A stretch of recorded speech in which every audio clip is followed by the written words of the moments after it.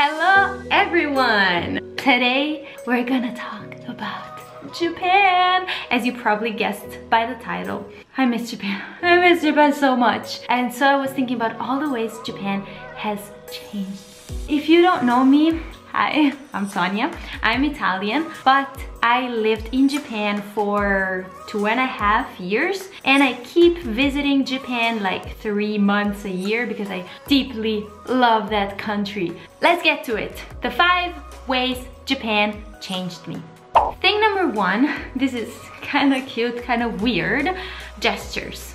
Given that I am Italian, I technically have a lot of meaningful gestures that I use in my everyday life, like this, like this, like this, you know, all these things.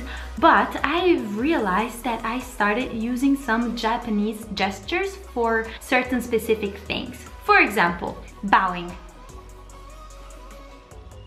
I do that a lot still. Even though I have been in Italy for a year now, I'm still bowing at people. I'm like, oh, thank you, thank you. Brian, he can vouch for that. That's true, me too. The second gesture, this is weird. In Japan, to say no, they don't do this, they do this. I know, I don't know why. Now, to say no, I do this, like, no. And I was thinking about it the other day, like, why? Because we have this. Maybe it's because in Italy, when we say no, we rarely do this. We don't really say no doing this, like, no, no, no, no, no, like, that's a bit too much. But in Japan, on the other hand, they always say no. They actually don't say no, but they do this to say no. So maybe since they use it way more often than we use this, now I'm like, ha, ha, ha, ha. No. But in Italy, if you do this, it means like something stinks. Or if you do this, it's like, you're crazy. Stink, you're crazy. No, in Japan. Another gesture that I've been using a lot, oh my god, this is kind of ugly, I don't know why I use it. You know when you have 2 people and you have to pass in between and you're like, excuse me, there is no gesture in Italian for that. But in Japan, they kind of like do this when they have to pass in between people, things, they like do this, and I do that. Like, really? Again, I think it's because we have no Italian replacement for that. That's why I use that. And the last thing that I keep doing is when I am trying to be polite and I have to pass something to someone, like hand a piece of paper or something. In Italy, you can just simply do this, and it can be even like your teacher, just one hand, and it's fine. But in Japan, you always do it with 2 hands, like this. And I feel like it's really more polite. So whenever I have to hand something like a piece of paper or sheet to someone, I like to do this in a polite way. Let's move on to thing number 2. Thing number 2, you can definitely see it on my skin. I'm way whiter now. I used to be a very tan Italian summer girl. Not summer in the sense that I've never liked going to the beach, but my skin is naturally kind of dark and I used to go to the beach every summer, so even with 5 days I get pretty tan and dark. But ever since I moved to Japan, first of all, beauty standards are different and they like pale skin. But that's not why I stopped tanning. It's because there is a lot of information about the sun damage and how bad sun is for your skin. Way more information than in Italy. Japanese women use sunscreen a lot to prevent skin cancer and all these things, and I feel like that really influenced me. Like seeing all the Japanese women shy away from the sun when waiting at the traffic light in Japan, while I was like a lizard, like yeah. That made me realize that maybe that was not so healthy, and so I started using sunscreen every day, even in winter, every day. Brian can vouch for that. That's true.